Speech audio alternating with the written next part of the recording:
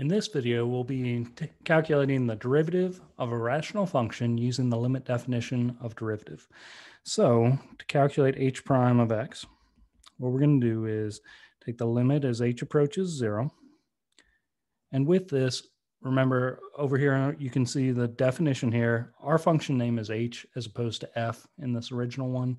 But what we need to do is plug in x plus h in for the x initially. So it'll be 1 over x plus h, and then subtract away the original function. And that's all over h. To simplify this down and reduce it, and to actually take this derivative, it's mostly a matter of a bunch of algebra from here on out. So we can leave the h in the denominator for now. It would be more simplified if instead of two separate fractions in the numerator, we combine these together into a single fraction. To do so, we need to get a common denominator. So that common denominator is going to have both an x and an x plus h. So the first fraction will multiply by x over x. As we multiply numerators together, we have x times 1 makes x, and the denominators we have x times x plus h, which I'll leave as like that.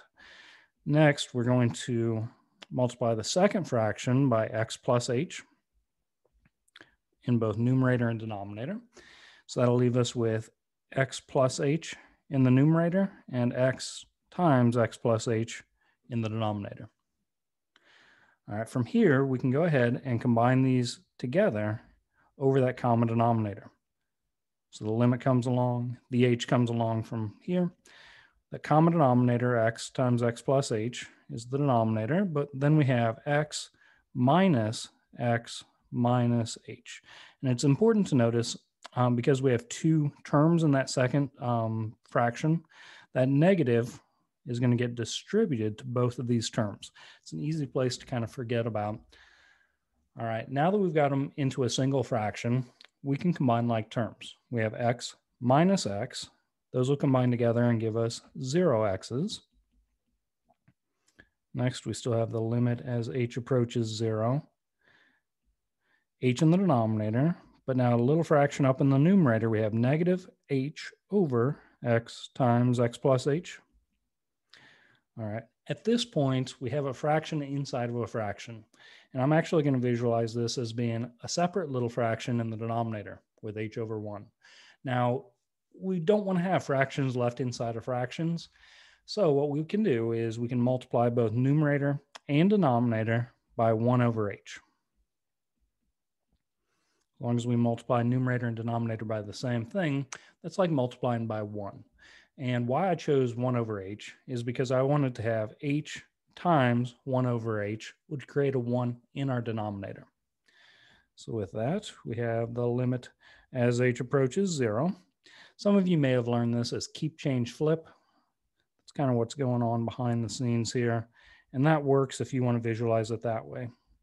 But I'm going to take what's left in the numerator, negative h over x times x plus h, multiplied by 1 over h. As I do that multiplying, what's going to happen is we have an h in the numerator and an h in the denominator, which create a 1. So we can basically get rid of those. But that'll leave us with negative 1 in the numerator over x times x plus h in the denominator. From there, we can plug in 0 for our h. We couldn't do it initially. If you kind of look back, we couldn't plug in 0 for h here because dividing by 0 is not okay. Couldn't plug it in until we had gotten to this point where our h is gone from the denominator. We'd cancel it out right here. So to finish this up, what we'll do is we'll plug in 0 for our h. So we have negative 1 over x times x plus 0, which makes negative 1 over x times x will make x squared. And there's our derivative. Now, if we needed to evaluate this at a specific value, say you were looking for the slope of the tangent line at an x value of 2, what you could do is you could simply plug in a 2 for your x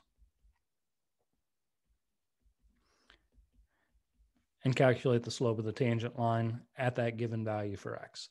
The same thing would work if we were given any other x value. Plug in whatever number is given to you into this derivative, and there you get the slope of the tangent line. All right, hope this helps. See you next time.